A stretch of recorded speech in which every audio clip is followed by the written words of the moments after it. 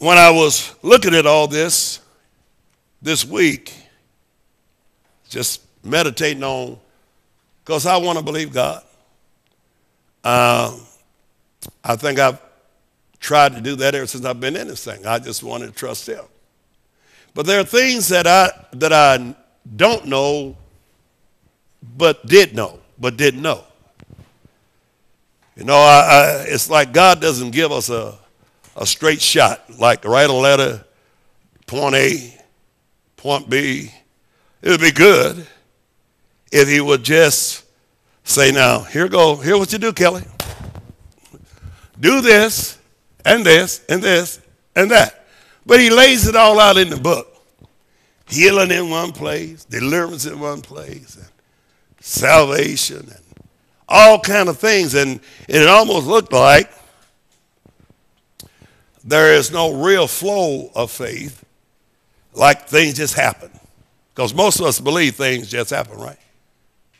We just believe that there's a bunch of accidents going on in our lives. Because see, really how we imagine ourselves in God is really what we get. Our imagination has either helped us or hurt us. 90% of most people will never be healed because they really can't imagine God doing it. The idea is great. That's why I think that when He talks about knowing God, knowing Him, it's very important. There's never going to be faith without intimacy with God, period. You're never going to have faith in God without getting with God. I realize that even today, I read a book, which I haven't read in a long time because I think sometimes we got so much information we are definitely never going to be transformed by. You'll never be transformed by somebody else's idea about God. They may help you, but their word is not His word. They wrote a book. And you know what we'd rather do? We would rather read what somebody else said about God than to go to God and know Him for ourselves. Right? I got books. You know why I bought those books? They were good books. Yeah, they were good books. Man,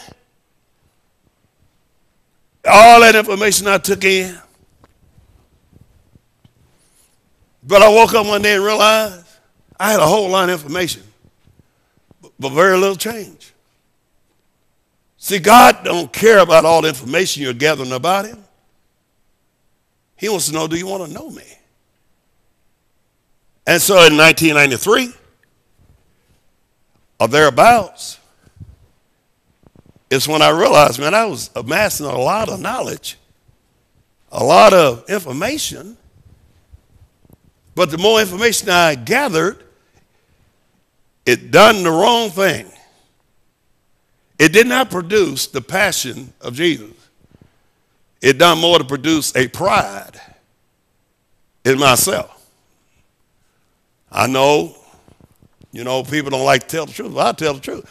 I knew that I was not an average preacher. I knew that I studied. And I knew that I studied a lot. And I had a lot of information. And I preached a lot of that information all over the country. But you know what we have become? Addicted to information. And not addicted to God. We can spend, so people, we even came down and said, well, most people when we got our TVs or whatever, started watching TV, we kind of like justified it.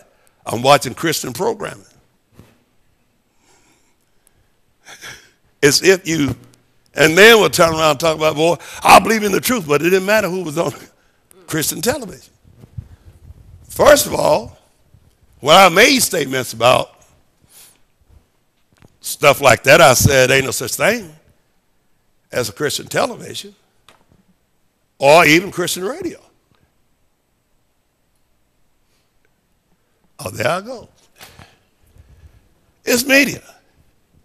Did you know, and you know what's really bad? God don't want a medium between you and him.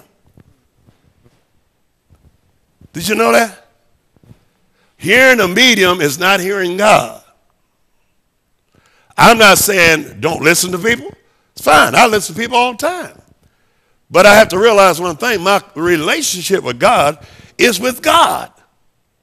And I appreciate even hearing other people talk about the same God.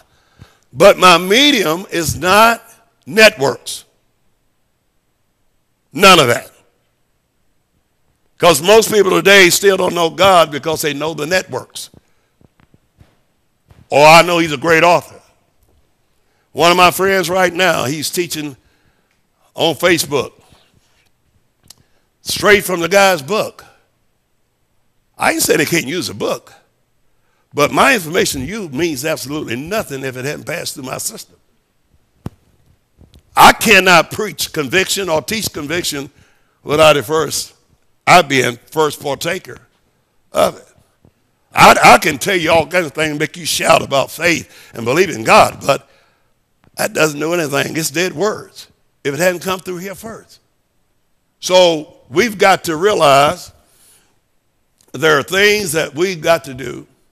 I hate to say got to do because we missed the first step. Somehow or another we want to miss the first step and then make everything right. What is the first step in God? What is the first step? Come unto me. Have we came? Because if we do come to him, then there's another step. Rest. Have we did that? No. As a matter of fact, we have postponed all that. Matter of fact, it's the last thing we want to do is rest. So I've been looking,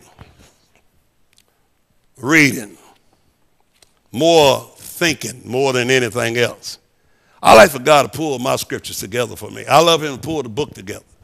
I love for him to show me the things that I've been reading all my life and I really thought I understood but didn't. He makes mentions of things that we need to go back and study, look at. You know, some people know the next style that's coming out, but don't know Jesus yet. I'm not concerned about a lot of stuff that goes on in this world right now. I'm concerned about how Jesus is dealing with me. And same thing you should be. Because my faith is not hinged upon you. My faith is hinged upon him. So your faith is the same thing. We must come to a place where it's either Jesus or nothing. 1 Corinthians chapter 10, verse 1 and 5.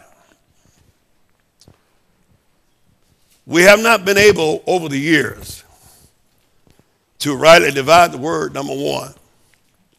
We have not been able to see the difference. You know, we have got so many debates going right now, you know, Facebook debates, and everybody wants you to join a certain group, a certain club, and then get on there and argue about things that we really shouldn't be arguing about. But he says, moreover, brethren, I would not that you should be ignorant, how that all our fathers were under the cloud and all passed through the sea. In other words, now Paul is redirecting their attention because Paul is now talking to an audience that understand where the Jewish race has come through, Israelites. He said, that we're not ignorant. We all came through that. Of course, Paul is not speaking personally of himself, but what he is saying is that their salvation, they all did come through without a problem. How many Israelites died in the Red Sea? None. Not a one, did it? So God had no problem getting them through that. To the other side, Not on that walk through on dry ground. Not one person. And if he did, he didn't mention it. But not one of those people died coming through. All of them came out. All of them came through. Now, I'm not sure if all of Israel came out of Egypt, but all the ones that did came through safely. Nobody was lost. He goes on to say, and we're all baptized under Moses in the cloud and in the sea. And did all eat the same spiritual meat. Even though he called it spiritual meat, it was really kind of natural. But yet it was spiritual because they don't know where it came from. That's why they call it manna. What you call it. So they don't know. But God likens that manna to our spiritual meat. How many of you know what happened when they ate the spiritual meat? You know what it done? He said when they ate that, and they ate it every day,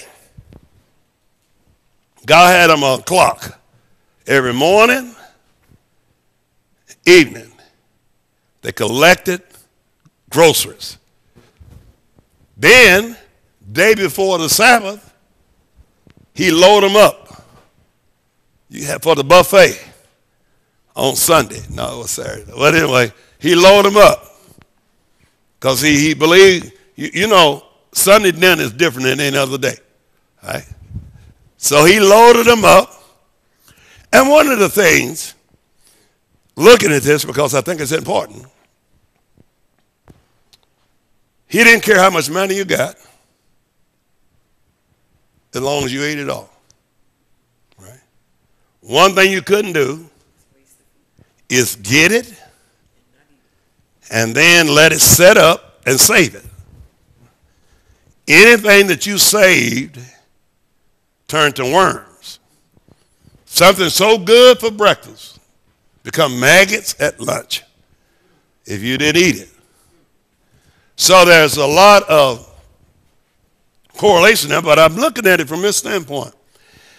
Now, if he fed them manna like twice a day, made sure they ate, and then there was a result from them eating the manna. You know what it said? There was not one sick one, a feeble one, a weak one among them. Why? Because they was eating the manna. Even when Jesus came and talked about the bread, he said the bread, the crumb, the bread is for the healing. So here they were, being fed by God. They was healthy as ticks. And then they walked for 40 years in unbelief, man, until you had to walk them to death. That's all I can come up with. The Bible said that whole generation died off. And all I can see is that he walked them to death. Oh, boy, here we go again. Till finally, they didn't go again. God had to raise up a whole new generation.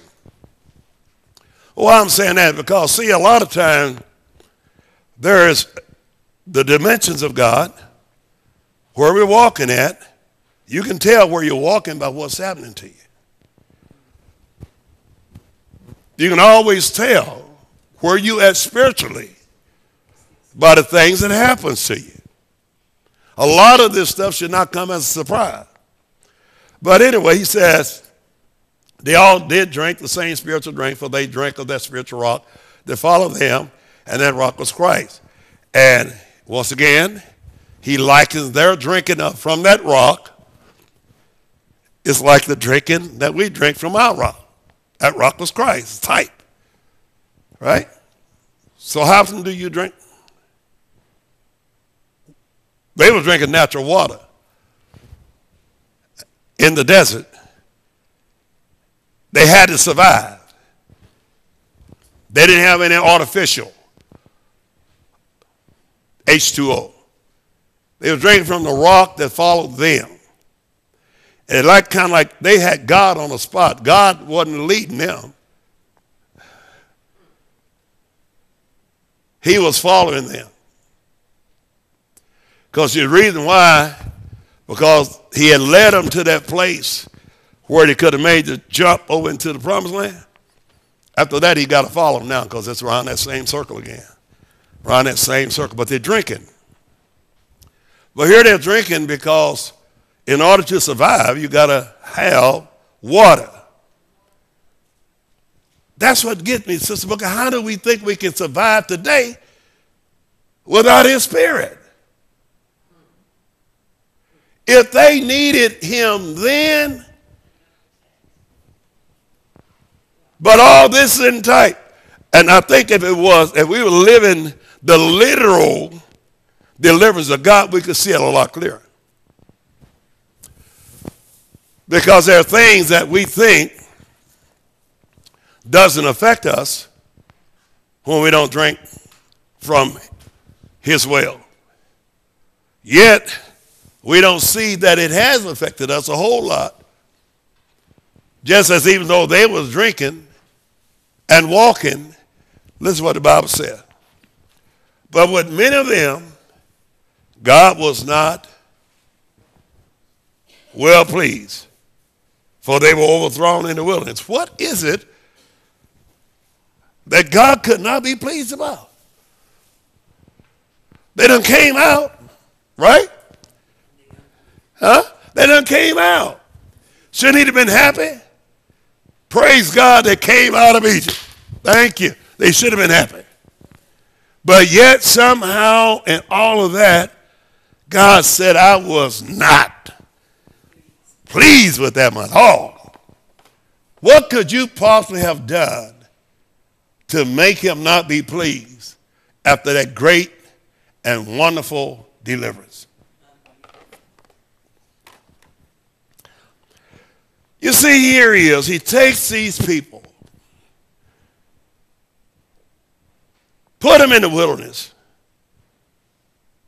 He leads them out here, and it seems that it's so unfair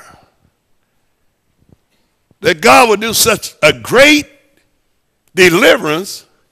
You know, it's almost like when I got baptized in the water in Jesus' name.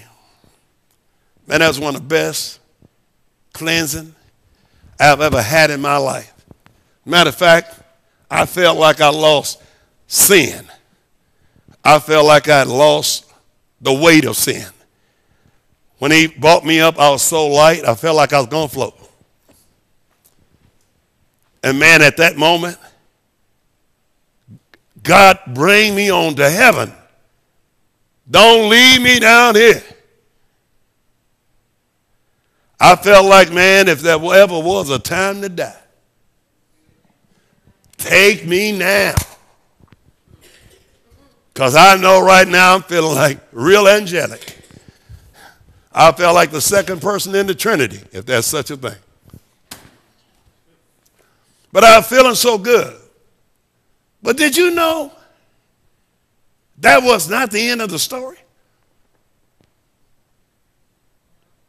And just like most of these Israelites, when God brought them through that Red Sea and brought them out of Egypt, he should have took them on to heaven. Because everybody's saved as they're going to be right there. They had a good worship service. They danced, tambourine-ed to death. That was the best day of their life. That's about the best it got for them. And after that, it was downhill all the way. Does this sound familiar? Does this sound familiar?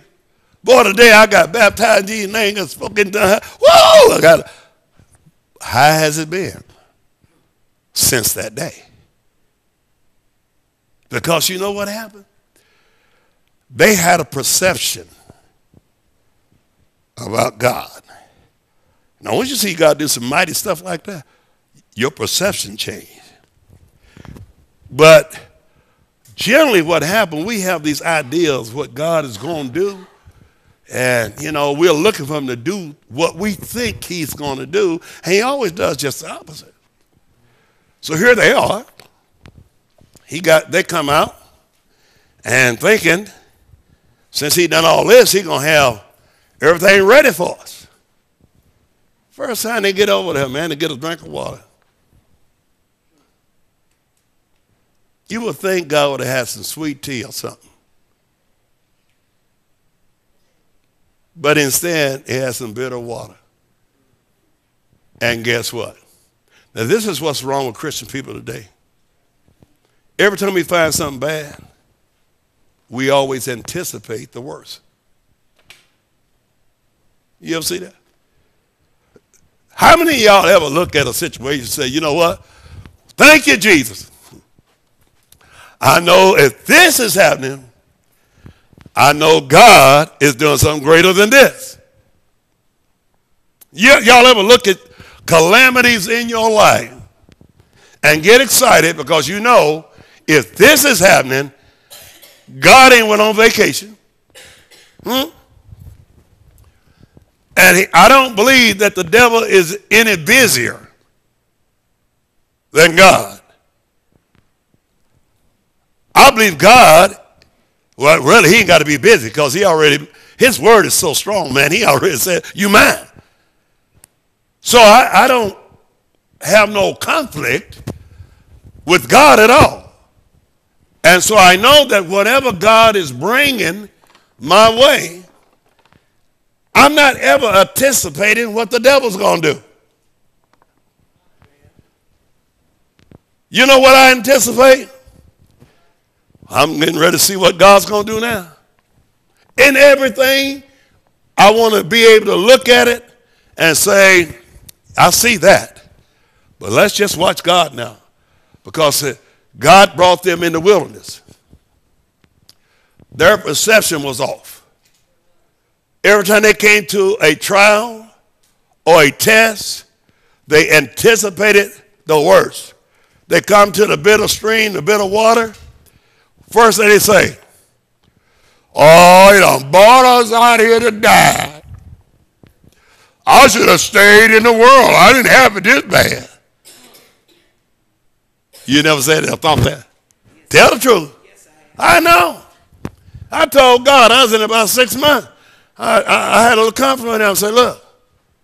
I said, now, I understand you trying to save me and everything. I said, but I wouldn't really have this much problem.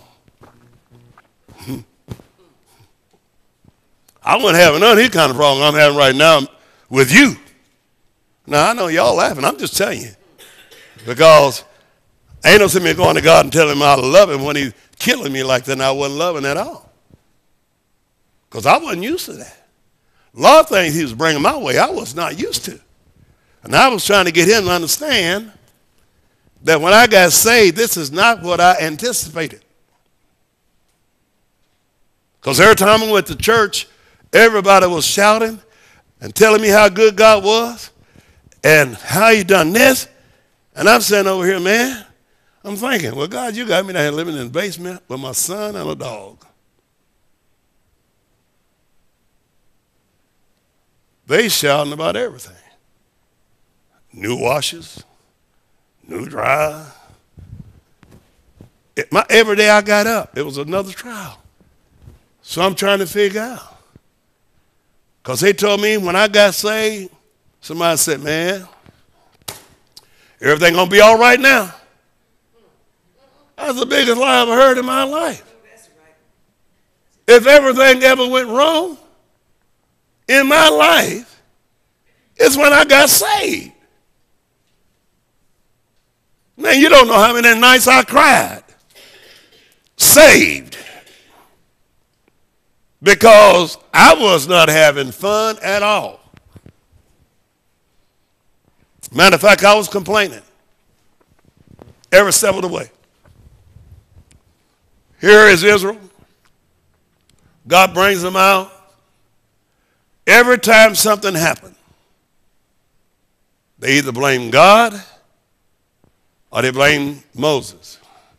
You know what our problem is today? Same thing. is either God's fault or somebody else's fault. But I tell you who is never at fault. I can tell you who ain't never at fault. God, can you see what they doing to me? You probably don't see what you're doing to them. And you probably can't see what you're doing to him. And every now and then you get a chance to taste your own medicine.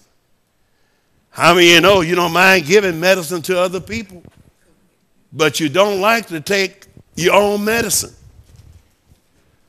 It don't taste good to you. Oh, I don't know why he's sending me through this. Why? Why wouldn't he? That's what I don't understand. Why would you think that God would save you and not bring you through everything necessary? Why do you think that somehow God would save you and all of a sudden be afraid to display you? He's not afraid. That's not one thing in this world that God is afraid of. He don't push panic buttons. He don't get excited. He doesn't stop being God because we change presidents.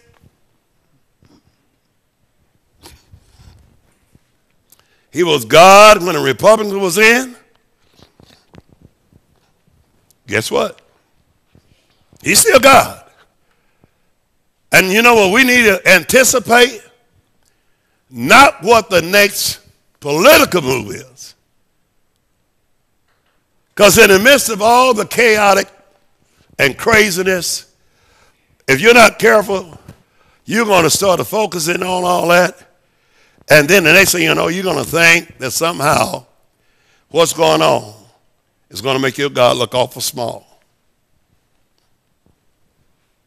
I don't see him being a small God. And first of all, I don't have to explain the world to anybody. I don't know what goes on. I don't know what makes people think like that. Well, yes, I do. We all know. They can't help but think like that. They have a carnal mind. Guess what they're going to think? Carnal thing. People who live after carnal minds going to think carnal, and carnal things is going to be their forte. Whether they, you know, everything we call spiritual ain't spiritual. A lot of our spiritual stuff is carnal. It is. So here they come out, but the Bible said he done all these things for a reason. This is the reason why I say sometimes we need to go back and slowly begin to unfold these things that he's given us examples to. Because we got people supposedly coming out of the world, coming out of Egypt and all that. And if I really told you the truth tonight, a lot of people who came out of Egypt is more in Egypt now than they were when they were in what they call Egypt.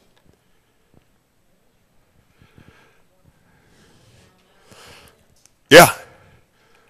A lot of people are more bound in church than they were even before they came to church. Because if you're not careful, you'll bring yourself into bondages that you're supposed to be free from.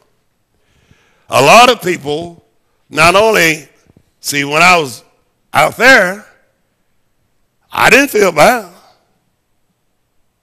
I came into church. I felt free for a while.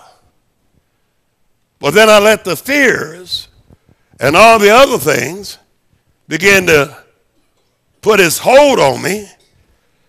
And I realized that we got bound by stuff that we can be free from, but we're afraid.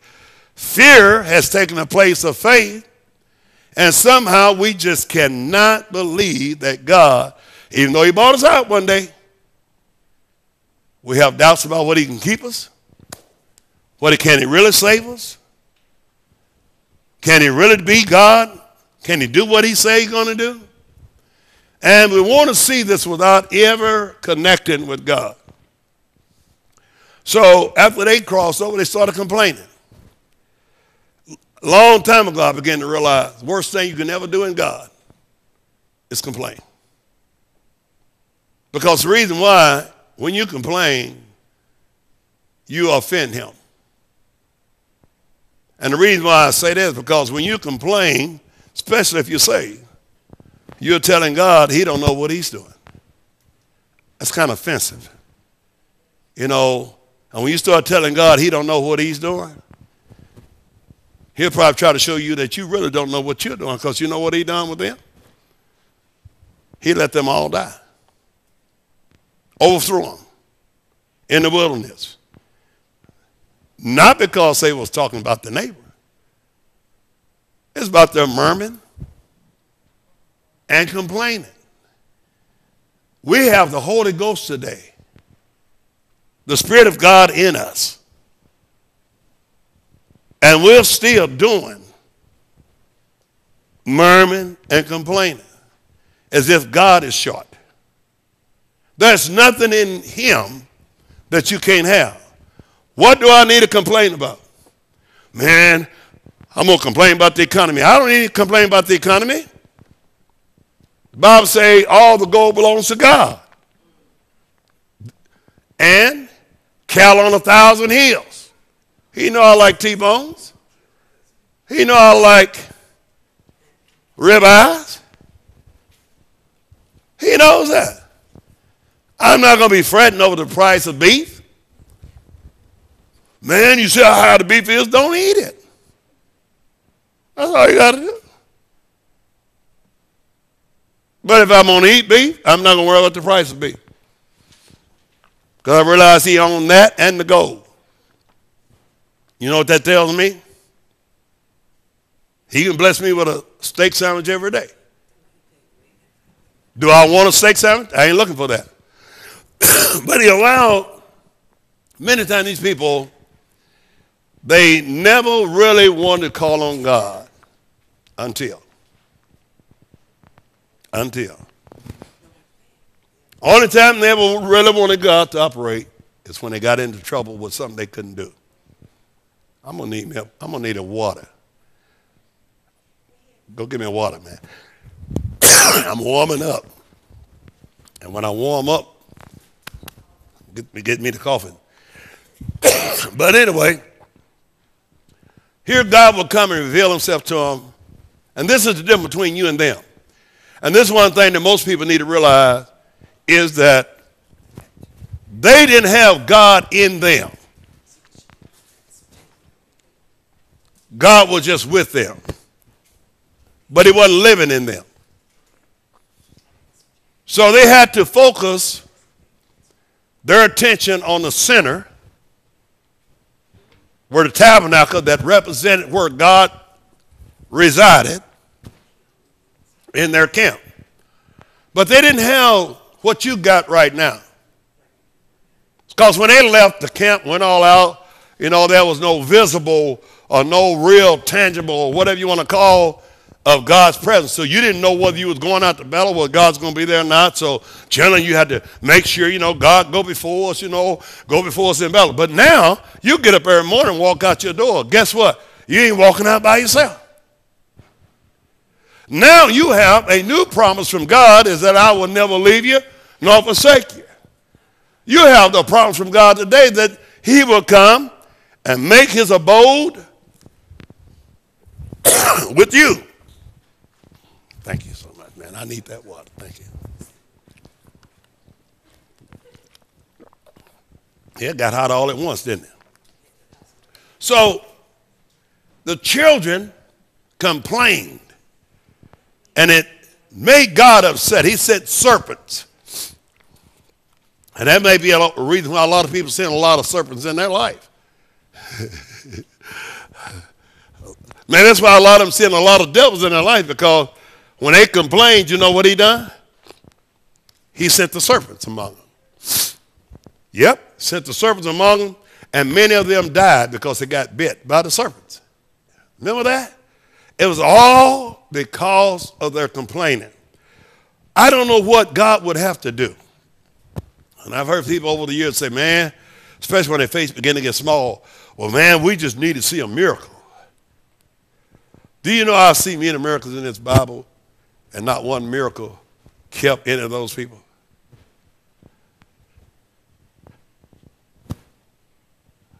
Those guys that died in the wilderness, man, God put on all kind of displays for them. Huh? Fireworks displays. You name it. When you got fire coming down out of heaven, clouds. I mean, if you can't believe God after all that, what would he have to do? What sign would God have to give you to make you believe?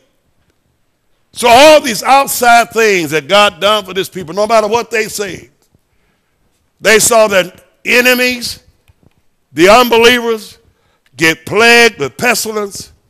They were untouched. They would have thought, you should have thought, well, we must be special. Then they saw frogs in every house with earth. Boy, they was blessed. And then you get out and have one test, and all of a sudden, God, where are you at?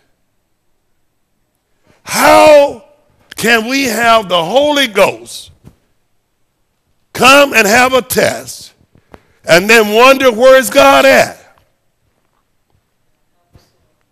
And the most important thing, someone posted this, and I loved it. I want to post it myself. I wish God was reading Facebook prayers, because there's a lot of praying going on there, but I wonder how many of them prayers is talking to God. Talking to Facebook ain't talking to God. Huh? Sounds good. Sure sounds good. But what is wrong with talking to God? Everything you need to talk to him about. And yet, we'll tell all our problems to everybody but Jesus. And yet at the end of the day, he is the only one that can help you. Because you know why? He said, God is your helper. But yet we don't want to tell him. What is the hang up there? What is it? We can know something is wrong with us, and we won't talk to him about that. I'd rather talk to anybody but God, that kind of attitude. Well, what do you think? After you get everybody's opinion, still ain't going to give you no faith. Why do I need everybody's opinion? I don't need one. And I believe, as was Judge Joe Brown has said, in this house, the only opinion that matters is mine. That's what Jesus said. In my house, the only opinion that matters is his. Yours don't even matter. You can go to God and tell him what you don't like, what you don't think you like, and what you ain't going to never like. And Lord knows, please don't tell him what you ain't going to never do.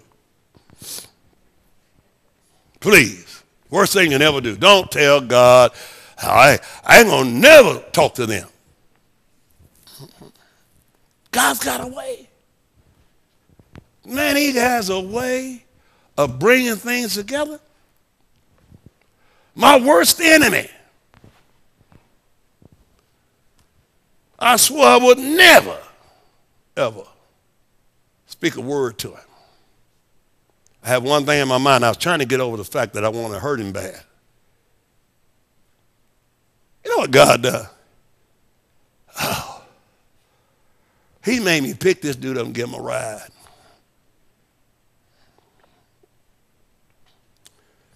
God has such a sense of humor. So I learned early on, quit telling God what you ain't going to do. Don't tell God that. Because he's apt to make a liar out of you, because let every man be a lie and God be true. So the best thing to do, just keep living. Don't get hung by your tongue.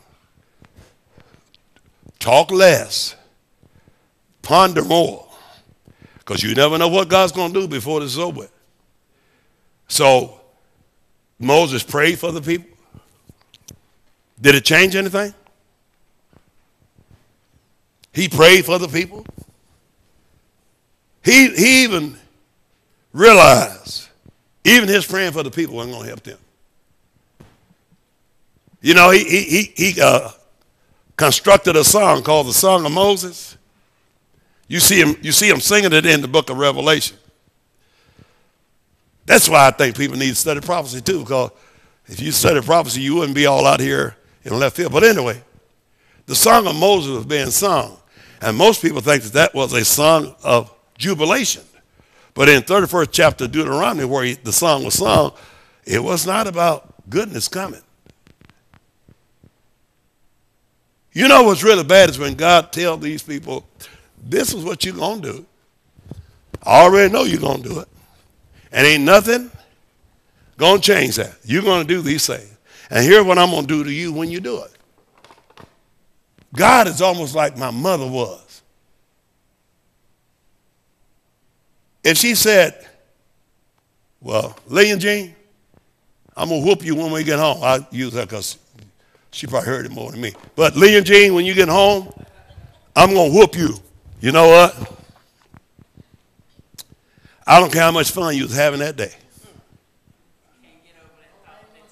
No, but you know.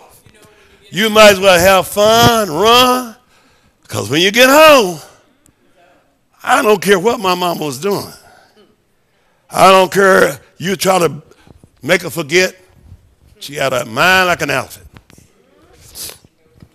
When she got home, you think she done forgot. Lillian Jean, get in here. No. You heard that a lot more than me. I felt sorry on the way home. I was happy all the way home, but I knew as close as we got, she was dragging in.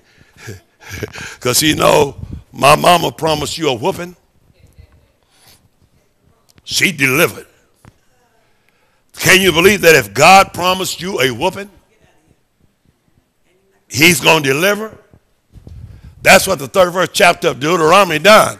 God told him exactly, I know you hard-headed and you ain't going to do what I tell you to do. You ain't going to mind me, but I tell you what I'm going to do. I'm going to get you later. And you will not escape. Praise God. I used to try to go to bed early. Don't do that either. That's where bad. Sleep didn't bother them. Man, ain't nothing like getting woke up with a strap. You wake up, you don't know where you at. You got, it's bad. But anyway, so, because many times we do use our words for the wrong purposes. We use our tongue for the wrong thing.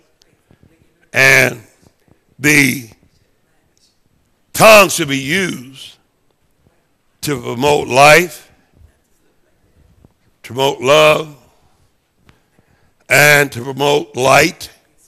That's what your tongue should be used for. See, we need like I said, all the information we're getting hadn't transformed us. So we need to have a transforming word to transform the way we talk, of course, the way we think, because a lot of things we say is coming straight from the heart. We don't want it to, but it is. Okay? Well, you know, I'm trying. See, we got to get past the trying part now and just do it. We'll never know if we don't do it. And I know it's a lot easier to stand back and say, well, you know, God, I'm trying to believe. Well, what do you think he's trying to do? When you're trying to believe, you think he lighten up? You think he going to give you less tests because you're trying? You'll come out better going through your tests and passing and waiting for the next one. Because you're moving. In this is growth. It's not no stagnant place. Your 50-year-old testimony ain't no good today. You need something new. You need to have something great going on in your life so you move from faith to faith. Most people are still stuck. because we have never recognized what our test was for. We're sitting here blaming devils. Man, the devil, he's trying to forget the devil, what he's trying to do. Anticipate what God is doing. Oh, the devil trying to make me sick. Go ahead on it. Because I'm anticipating healing. The devil trying to mess up my life, messing up my home. Good. Because now I'm anticipating peace. See, everything that comes your way, you need to have a different anticipation. Most people are dying because they talk death. There's too much dead stuff coming out of our mouth. Man, you know how we talk. We just be joking, though. Man, you kill me. Probably do, too. In more ways than one. But here we are, getting hung by a tongue, and then we want to go to God knowing that we don't have the confidence we need in him. It's real simple. If you lack anything in God, you know what you got to do? Just ask. Just ask. You ain't got to fake none of that. Just ask. If you know you don't believe, heal me. Because unbelief is a sickness. Unbelief is a sickness unto death. Okay? That was the first sin. I know you think it was him taking the fruit, but it wasn't. Unbelief is, they had to unbelieve in order to believe to take the fruit. So, unbelief is sinful. Unbelief is death. You can't have unbelief and talking about I'm going to be saved. You're dead. You're dying. You're eating death. That's why you're more concerned about how you die and where you die and when you die. Because you're caught up in that. And you'd rather talk about dying than to talk about living. I had to get over that very hump. I'm going to be honest with you. I turned 60-something. And, as you get older, life changes. It changes greatly. And you get looking at the obituaries, and you got people your age is dying. Do you know how easy it is, Sister Booker, to start thinking, now I'm 60. 5 more years, I'm 65. That's pretty old. And then you get to seeing things like wheelchairs, canes, all these old age pictures started popping up in your mind. You can't help but get old, but most of us got a perception. And it becomes very confusing. Because, see, you get angry with yourself sometimes because you just ain't got that get up and go kind of stuff no more. You got a good thought process. Man, I built the Empire State Building sitting on the couch. But you see, I don't have the real get up and go like I used to, and it really bothers me. Because I really want to run like I used to run. I want to be able to go like I used to go. My mind is still racing, but my body slowed way down. Way down. And facing the reality of that is not easy. So, trying to learn how to grow in that grace and knowledge and how to fit in God's purpose and plan and not yours. See, many times it's that, let me see here. When we talk about them in the wilderness, they didn't probably have trees and shade trees and none of that kind of stuff, but God took care of them. My problem today is this, is that if God could do that and he wasn't living in them, why do we have less faith today with him living in us? You know what I'm beginning to realize? We've been looking in the wrong mirror. So there's certain things that God says about us is hard to believe because it's a miracle.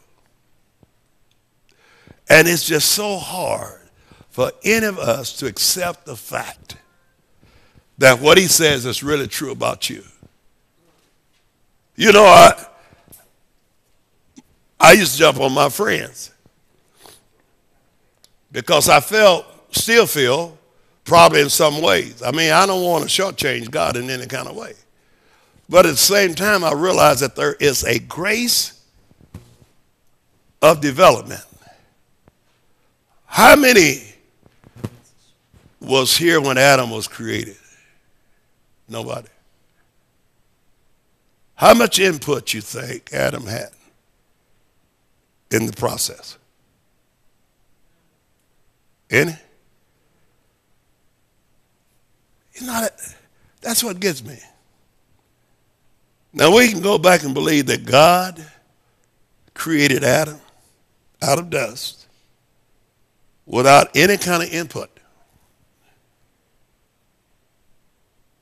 And not only did he create him out of dust, but created Adam to be one of the smartest men ever created. Without any help from Adam, God did that. You believe that? Now think about that. God did that without any input. Didn't have no help. And yet, seeing what he done with Adam, now he comes and says that he has made you a new creation. Do you think he might need your help? Do you think he needs your help? Come on now. I know the political or the Christian correct answer to that is no. But the reality of it is, you know what I'll tell you the reality of it is? We really believe that God needs our help. Right? Because we know how we're supposed to look. Right? It is some Adam was born, created, didn't even know how he's supposed to look. Can you imagine him raising up after God get through him and say, hey, Lord, I see what you're doing, but you see, I want you to name me not Adam and name me Kelly. Take all that hair off right there. Go tee me up. That's the way I want to be. That's the way I want to look. God didn't do that. God made him in his likeness and in his image. And yet at the same time, we don't know what that is. Right? Do we? Because it was more than just the outward man he was talking about.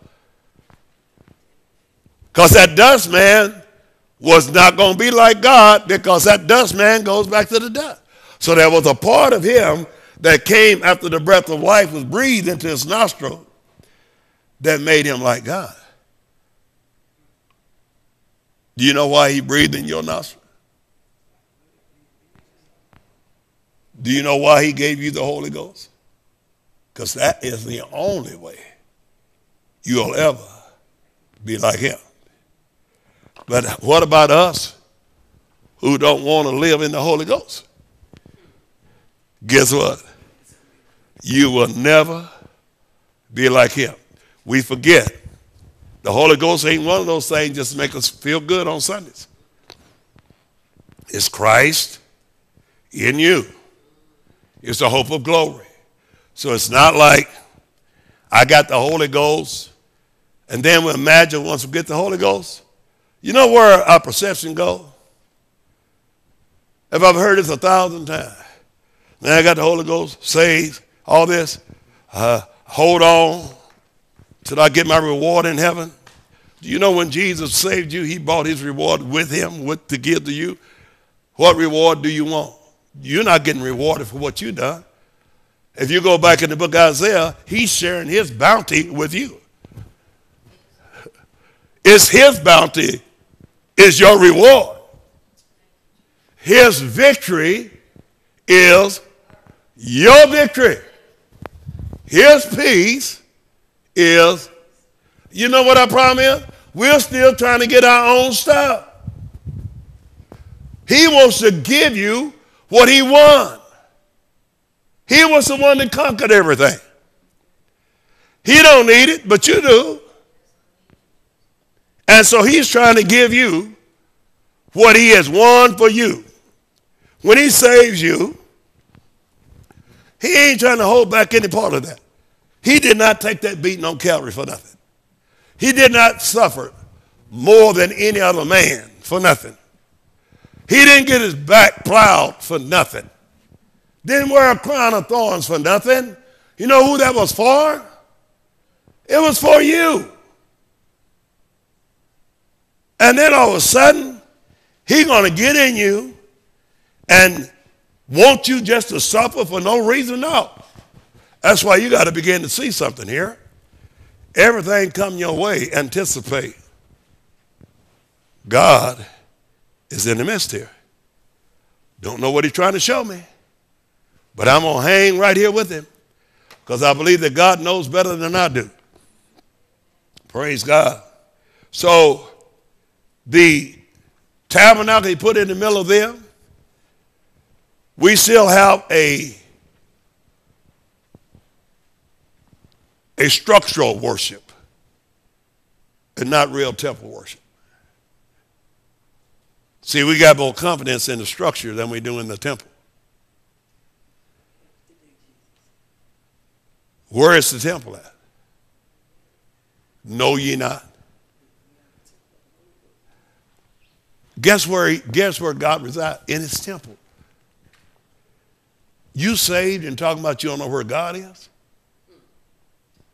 He's in his temple. Wait a minute. You mean in me? No, ye not. Your body is the temple. It's his church. It's in you. We can no longer talk about doing. We must become the church. Now, when I'm talking about doing it, man, be. Everything about God is being. In him, we live and have our, not our doings, not our doings. In him we live and have our being. Because you got to become before you even think about trying to do. A lot of people want to do stuff without becoming. First call of God is to become. Praise God. Anybody got a question? Statement?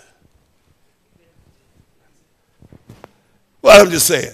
I know I'm probably processing things a little too quick, maybe. I don't know. But I think that most people don't understand is that they're in a wilderness, but you ain't got to stay there. But most people stayed there because we made the wilderness the end. We really did. We really feel like it's a better place to be because we can brag about how many devils we fighting every day. And yet, there is a place in God. The other night, this story came up to me. And I could hear God impressing in my spirit. You need to step over. See, we stepped in. When they came out of Egypt, they stepped in, but they never stepped over. There is another step that has to be taken. You can't claim all these promises of God riding in the wilderness. Now, let me tell you this here. Because most people have settled for the wilderness because God has been able to provide them with food, shelter, and clothing. That's all they want. That's all they desire. Don't get me wrong. That's all well and good. But Jesus didn't come to die to give you that. You could get that without him. Right? You didn't eat. It sounds good. But when we begin to say stuff, boy, I got food, raiment, and all, there would be content. Fine. But he came to give you more than that. You would have got that anyway. That's common. He's going to feed birds.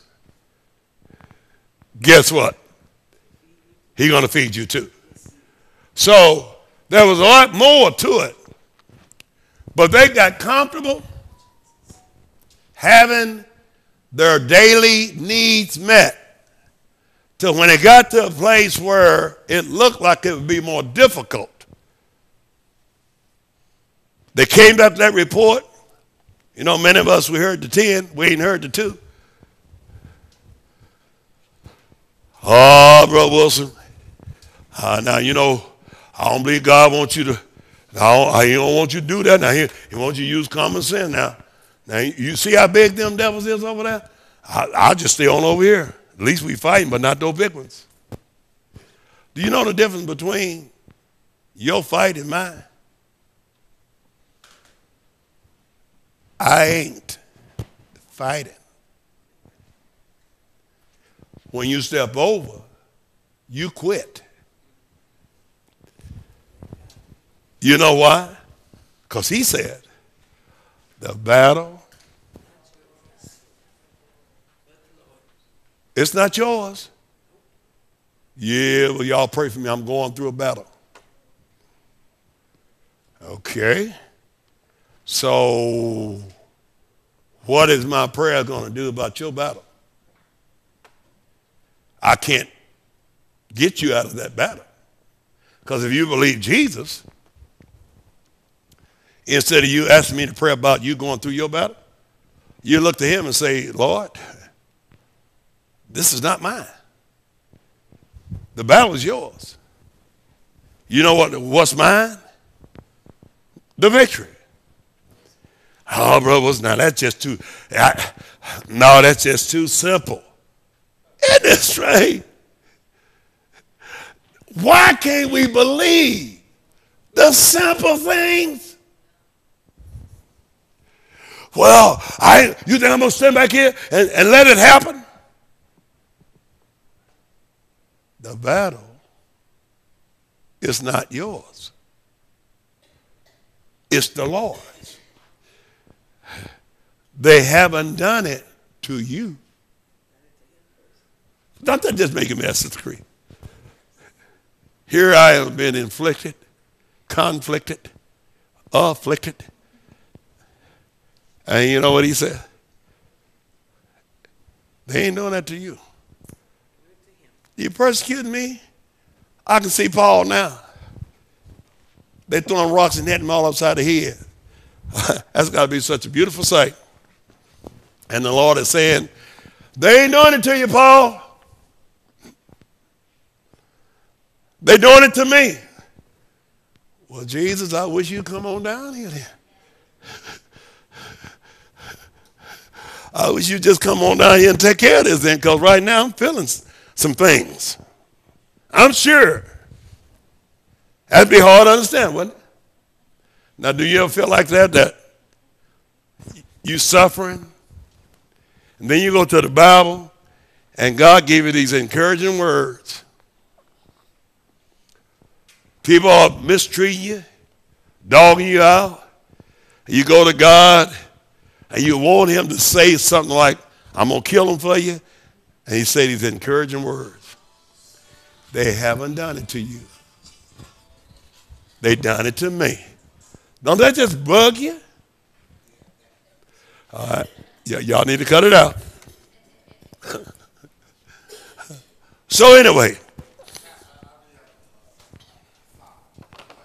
Okay.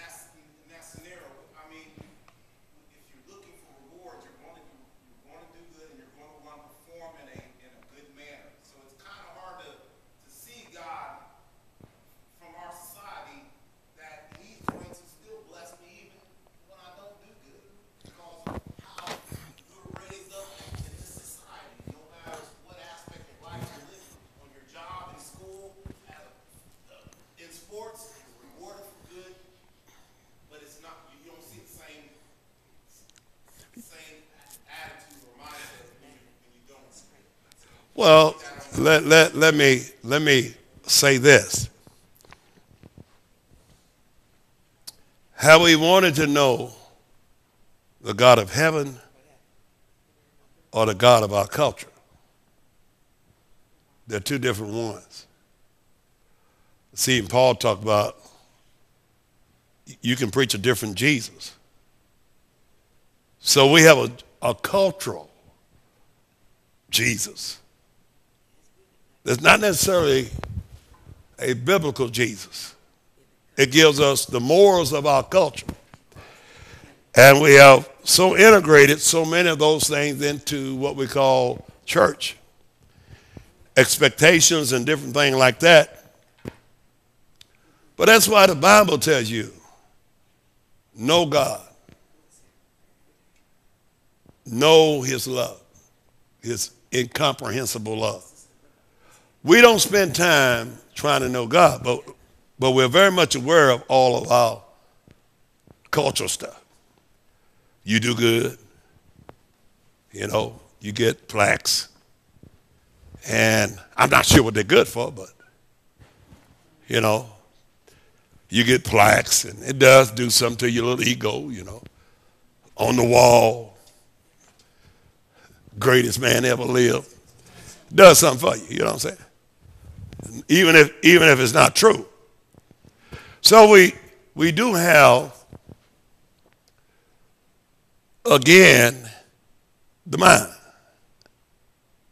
Certain things, when you got saved, you got born again.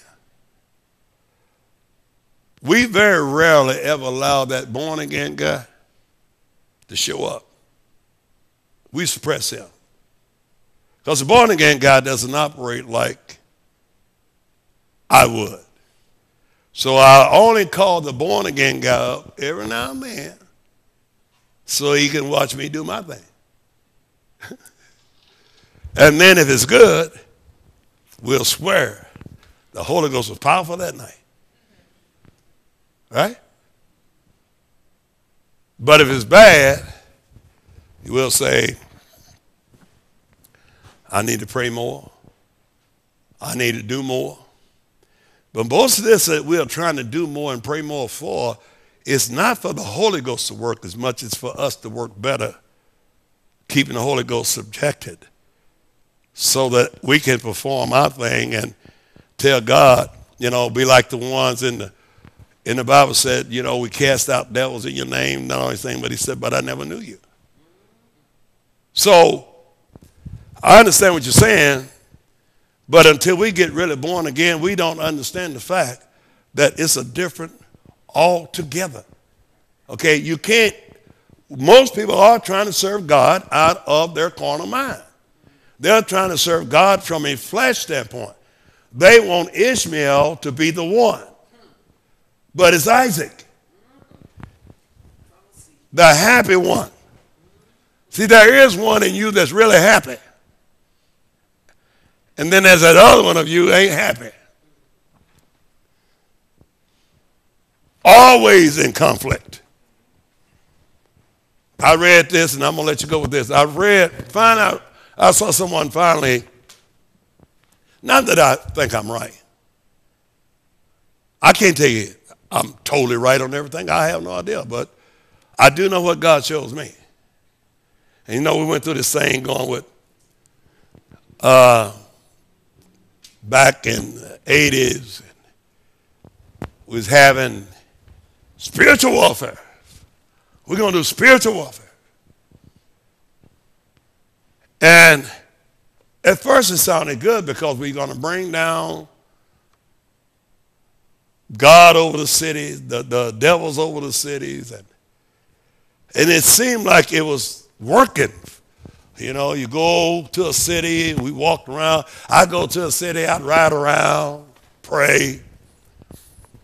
But then I realized, see, the Bible, spiritual warfare, you know what it is?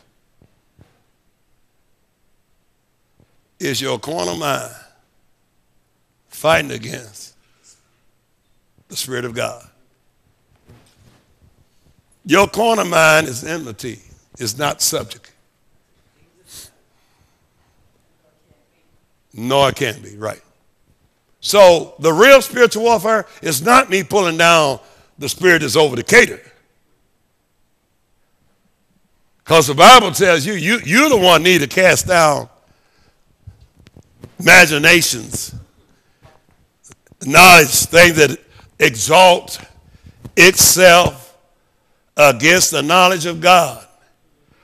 It would look good, look like we're really doing something. Like we went, carried signs. You know, I've seen people say, Jesus is Lord over Decatur. You think too small, friend. If you think he's just Lord over Decatur, you're thinking way too small. It is strange how we go through all this stuff. It sounds good, but until he becomes Lord in your life, until he becomes the Lord in your life, you can carry a sign. You can walk down here, talk about, now how stupid can we be? We're going to carry a sign, stop the violence. Did everybody turn the guns in? Somebody must not have prayed then. They started walking with signs, and I see more people getting killed. Are you telling me God ain't answering prayer?